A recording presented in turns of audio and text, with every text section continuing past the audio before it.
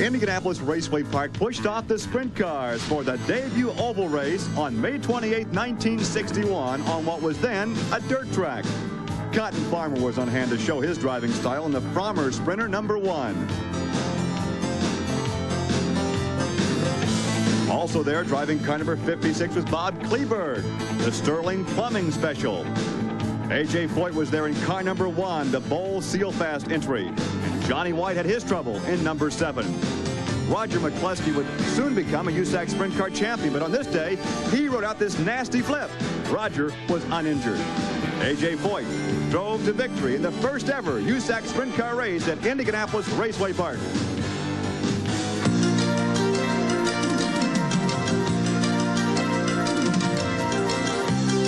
ESPN, the world's leader in motorsports coverage, presents Speed World.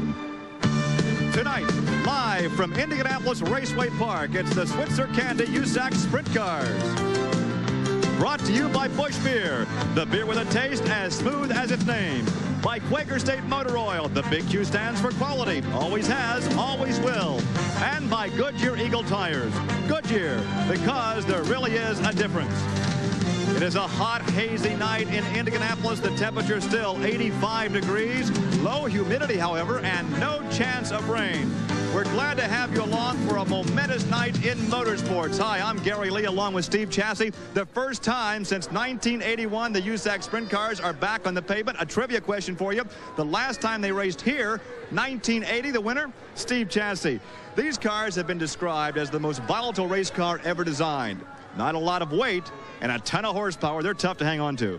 They really are, Gary. They're very exciting, and they're the highest horsepower to weight ratio car there is. And at one time, these cars were a springboard to Indianapolis because the owners that owned these cars also owned the Indianapolis cars. They're just terrifically fast and hard to hang on. The pavement tracks, it is strictly a pavement car. There is your leader of the heat race. That is car number 1. That is Steve Butler. He is the 2-time defending USAC Sprint Car champion. No one has ever won 3 straight USAC Sprint Car titles. He's going for it this season. He's won the last 2 in the Stoops entry, number 1. He is leading now. This is the second heat race. He is leading young Billy Vukovich III, who is riding in second position. There is the checkered flag as he takes the victory. Second place goes to young Buki in car number 21. That is the battle there for the 4th and final transfer position. And there is the look at your winner, Steve Butler, in car number 1, the bright red.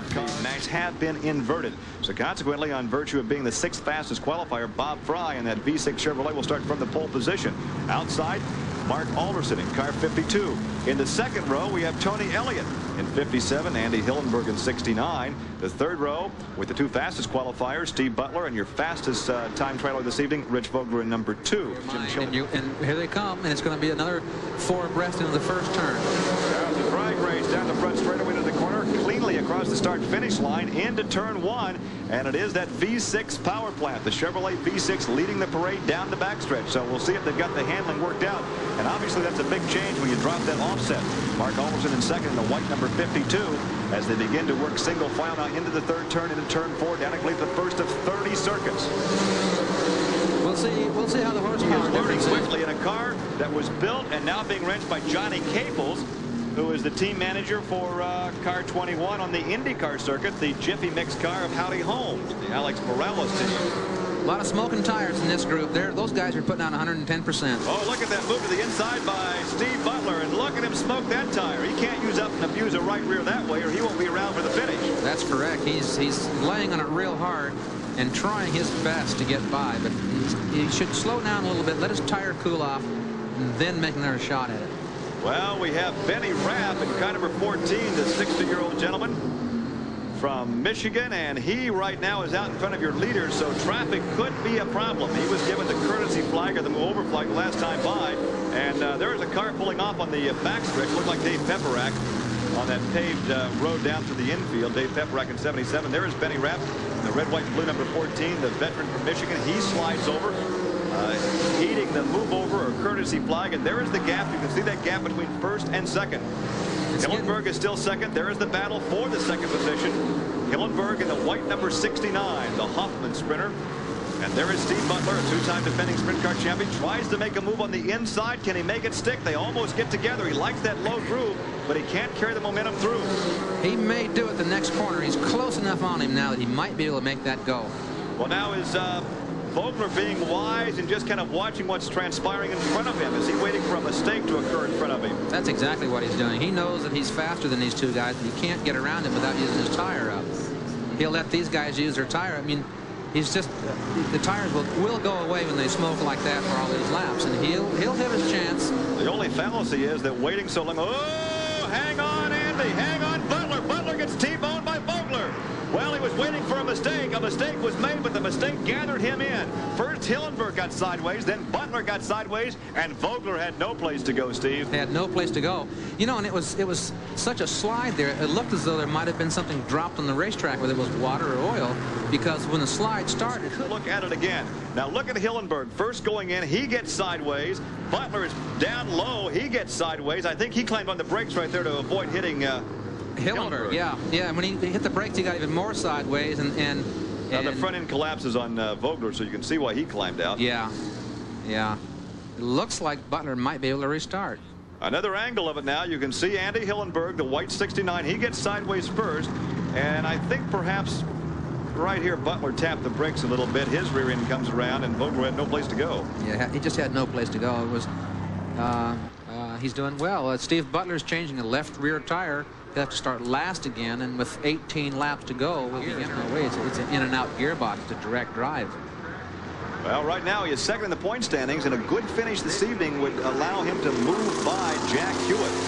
Jack has had a phenomenal season the last 2 years in the dirt division. Green is flying, and we are racing once again now. We're working lap number 20. 19 laps are now complete. This is a 30-lap event. Now let's see if Andy Hillenburg can utilize this yellow flag to his advantage. He had a big gap between first and second, but once again, with less than 1 lap complete on the restart, a nice gap develops between first and second, and there goes number 21. That is Billy Vukovich III. He is riding in 4th position. He just went by Benny Rapp. Benny Rapp is riding a father. Look at Butler going by about 3 or 4 cars in 1 lap. Watch Steve Butler. If anybody can do it from the back of the pack in 10 or 12 laps. This racing series every Thursday night here on ESPN, and Bob Frey has led from the starting green in that V6 Chevrolet. We've got a heck of a race here with Tony Elliott. Elliott right now is in 3rd in that silver number 57. And look at Butler. Here comes Butler. He's on the infield grass. Now this is not an off-road race here, Steve. That's extending yourself to the limit.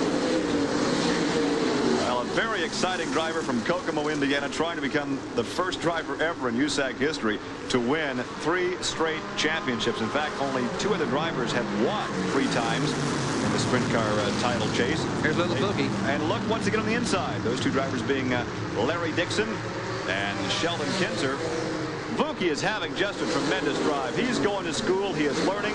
He is up to 3rd position. He just got by Tony Elliott, rides the high groove, and he is really applying the pressure. He looks like he's about to go by Hillenburg. He looks real good. Oh, he does look good. Look at that pass. This is the best. But look at Butler. Look at Butler passing 2 guys, almost 3 guys in a corner. Amazing. If the car could stick down there, he'd drive right by him. Well, if he were a few years older and Japanese, well, he could have been a kamikaze pilot in World War II. This guy is wild. He is going for it. Look at this move. Number 1, Steve Butler. Came from last again. Well, now he's moving up to the 3rd position he's in now. He's in 3rd. Butler moves up to 3rd position. We have 5 laps to go, but Butler, I think, will need a yellow flag to have a shot at victory here. Oh, I think so. I can't see any way he's going to catch Bob. Well, Frey continues to dominate, but this ride by car number 1, the red number 1, the Stoops entry, is just sensational. Steve Butler, from the back of the pack, is up to 3rd position. There's a look at Gene Lee Gibson in the black number 3. They work off the 4th corner, and right now he has a good shot. Speaking he meaning Butler, he has a good shot at catching and passing Billy Vukovich III. There's a good look at number 57, Tony Elliott. And there is the battle for second place. Second place right now belongs to Vuki, but here comes Butler on the inside, and he is hustling that sprint car. He's really hustling, but I don't think he'll get by Vuki because Vuki's fast enough on the outside. He'll get off the corner better. And look at Gene Lee, two of the best young drivers in America right there. Gene Lee Gibson and Billy Vukovich.